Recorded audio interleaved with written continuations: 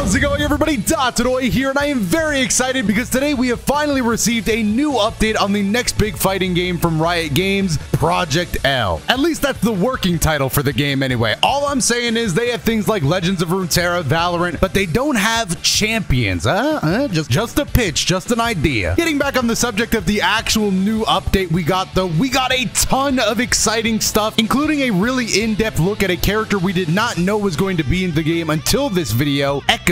Honestly, that would have been enough to get me excited, as Echo was one of my most anticipated characters for the game, but the updates didn't stop there, as of course we got to see the updated looks and visuals of the other characters, which all look great, and we got to hear some more talk from the Cannon Brothers about what their focuses are going into this fighting game, on topics such as their philosophy about fighting games, and netcode, of course, was a big subject touched on this video, but let's get into all of those things now. Starting with what I think people will consider the most impressive of all, and that is the sheer visual update and quality. They have definitely found the style and aesthetic for this game, and they are refining it to a core right now, but that's not the only area of the game where they've refined the visuals a little bit. They've also really defined and smoothed out a lot of the character animations and how they're going to play, with the biggest example of this to me being Jinx. When they revealed the first 4 characters of the game to be Jinx, Ahri, Darius, and Katarina, I distinctively remember thinking that Jinx felt very forced. For those of you that don't know, Jinx in League of Legends mostly relies on 2 guns, both of which require the use of both of her hands, so you can see how making a fighting game character out of that could be very difficult. This was my biggest worry with the early footage, because from the little we saw, it did look like Jinx was carrying around her minigun at all times, and I thought that was going to make it super awkward to play as her, or just even look at somebody playing her. I don't know how it would have looked. Thankfully though, with this new footage, I no longer have any worries concerning that at all. And somehow they solved this problem by having Jinx use her 3rd gun, the pistol, a little bit more in her toolkit. And yeah, I know, Jinx has a lot of guns. The pistol, though, we've seen in the footage so far, looks like it's going to act as more of a little bit of a short-range sword, though. Even if you might not be impressed by that, they are still working in the 2 other big guns in roles that I think more suit their focus. As you can see in this little string here, when Jinx goes in with the pistol, does some slashes, and then uses the rocket gun very quickly to rocket jump up into a little bit of a mix-up, and then continues with the pistol, and then she can also use the minigun to attack from afar. All of these animations are super impressive. The rocket jump one specifically is very fast, and if you're not looking close enough, I honestly thought Jinx was maybe using a grenade to do this, but no, she does pull the gun off her back and launch it at the ground to create a little mini explosion to backflip off of. Of course, all the other base roster characters look really great as well, except for Katarina. I don't think they showed her off in this new footage, unless I just completely missed her, but Darius looked really good, and Ahri especially had some really cool and interesting, and more importantly, really long-looking combos that were super cool to look at. And it's a good thing that most of the characters are looking as good as they are, because this game is now confirmed to be an assist-based fighter, which could either elevate it or bring it down in Europe, depending on whether or not you like fighting games with assist. Personally, I do like assist in my fighting games, so I am excited for this. I just think it adds a little more dynamic spice, and I also just like the feeling of playing more than one character. But again, that's highly subjective. That's going to depend on whether or not you personally like assist. And now let's get into the philosophy behind fighting game talk and the netcode. Starting with the netcode, of course, because I think that that's going to be the most agreed upon thing in this entire video. First of all, I just want to talk about how good the Cannon Brothers are at being the face of this game. They definitely said all of the right things to get longtime fighting game players and new players hyped up to play this game. I just thought I'd bring that up because I think one of the major strengths with this game is going to be how Riot handles the community. And with these 2 on the front-facing end, honestly, I think they have a really good chance of blowing almost every other fighting game out of the water in the communication aspect. Why do I say this? Well, when they started talking about netcode for the game, they immediately said, sure, gameplay is important, but netcode is also equally important when it comes to great fighting games. Then they went on to say that they're going to use rollback networking at the core and cut a little promo for rollback netcode, which was definitely targeted at people that have been playing fighting games for a long time. I assume that players coming over from League of Legends to look at this trailer like, rollback netcode, what's that? Fighting game fans heard rollback netcode, were like, yes,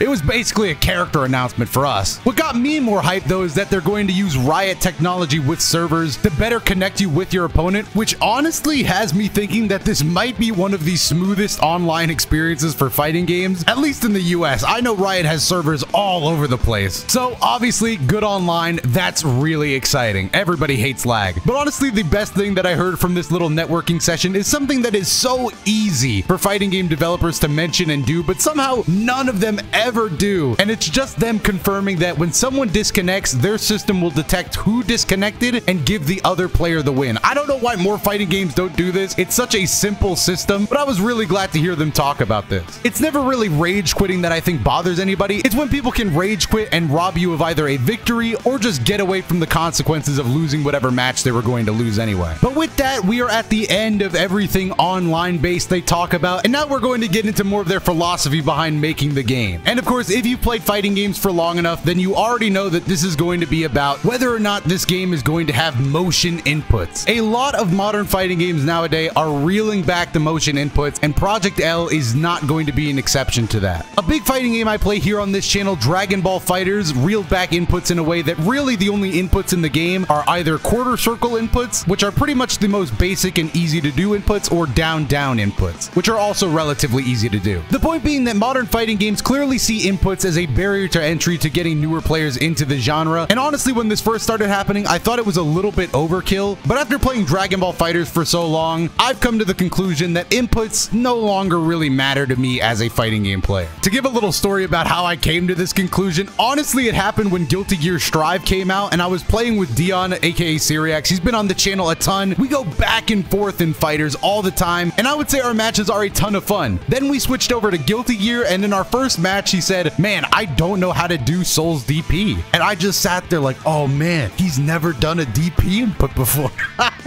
This guy's been beating me in fighting games and doesn't know how to do a DP input. That was pretty much when I realized that inputs are not what make fighting games so fun to me. Now, I will add to this that I don't like when developers are disingenuous and say that inputs are what cause new players to fall out of fighting games or not fall in love with them, or that having simplified inputs are going to help their new players compete with top players, because that's never been the case. But the Cannon brothers here actually acknowledge that and just say that they're trying to make it fun for all levels of play, which I totally agree with. So it sounds like they have the right mindset going into this, so I am completely confident that it's going to work out for the best. The last thing I want to say about this is that I know a lot of people's problem with simplified fighting games is that they often look a little boring, but thankfully I've saved the best for last, and that is the Echo gameplay, which, trust me, looks anything but boring. Basically, Echo is a character that relies heavily on time manipulation, and they have kept true to that in this fighting game incarnation of him. Every time he uses a Chrono Strike, he creates a duplicate of himself, which he can rewind to if he does so in the limited amount of time that it stays up, and you can either use it to follow up your strikes immediately or wait a little bit and make a different call. This is such a cool character concept, and it is why I was so excited to see him get added into this game. You can use this for all sorts of things, including mix-ups, mind games, comboing off of your assist. It is pretty much a gigantic sandbox of a tool, and I love when characters have this sort of thing. So just the fact that Echo is in the game with something like this means that the roster is going to be able to do some pretty crazy things. They also gave Echo his time grenade, which it looks like he can hit with his bat to launch at his opponents, and if it hits the opponent at the right period of time when it activates, it slows the opponent down, opening them up to even more possibilities. Again, this is just another gigantic sandbox of a tool that can be used in all sorts of ways, so it really goes to show just how much freedom you're going to have when you're playing a character like Echo. That was pretty much all we got to see with Echo, but even just that is more than enough to make up an entire character, in my opinion. And like I said, if one character in the game has open tools like this, that most likely means that the other characters in the game are going to have wild things like this as well. Overall, I would say after this, I am much more excited for Project L than I have ever been, and I am looking forward to seeing more of my favorite lead characters added to the game. Obviously, with the success of Arcane, I expect that Vi and Jace will probably make appearances in the base roster, and this might be a conspiracy theory that only I subscribe to, but I am relatively sure that they only added Set to League of Legends so that they had a fighting game character they could add in Project L later on down the line. Down below in the comments, so let me know if you're excited for the game and what kind of characters you want to see get added in from League of Legends, if of course you play League of Legends. While you're down there, make sure to leave a like if you're excited for Project L, and make sure to subscribe to stick around because we are going to be covering it on this channel, of course, in great detail and playing a ton of it whenever it comes out and whenever we can. But other than that, you can also check out some videos on your screen right now. I have been Dr. Doya, and I will see you in the next one.